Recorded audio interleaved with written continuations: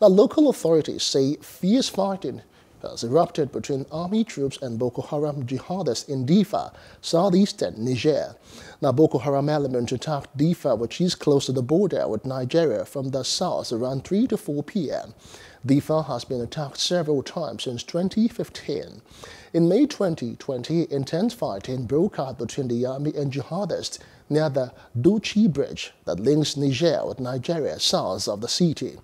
The region is home to 300,000 refugees and displaced people who have fled jihadists' fighters. Hello, hope you enjoyed the news. Please do subscribe to our YouTube channel and don't forget to hit the notification button so you get notified about fresh news updates.